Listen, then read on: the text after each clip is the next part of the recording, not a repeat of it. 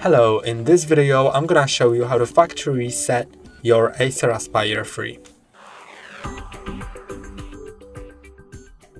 To do it, go to Settings, then in Settings go to Windows Update.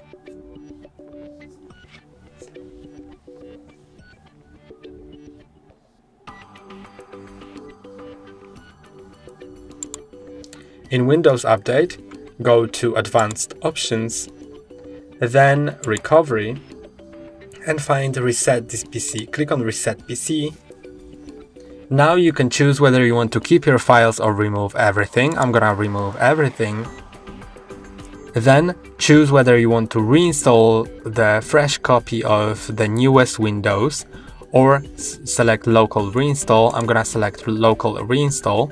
Then you can also click on Change Settings and enable or disable clean data.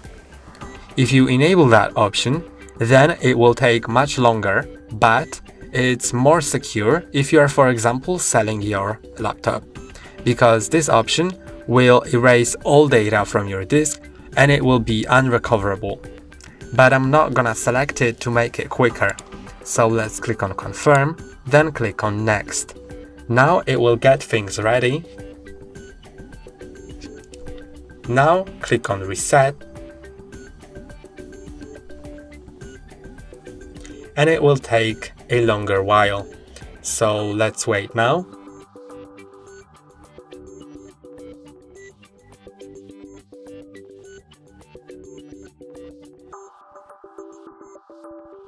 Now, as you can see, the laptop has started restarting, so it will restart and also restore the files further, so it also will take a while, and I'll get back to you in a moment.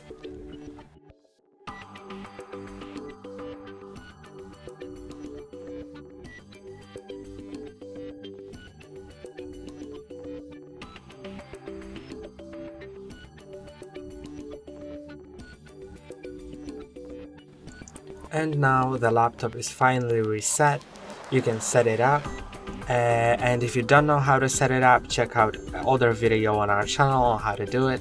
And that's all for today. Don't forget to like and subscribe. See you next time.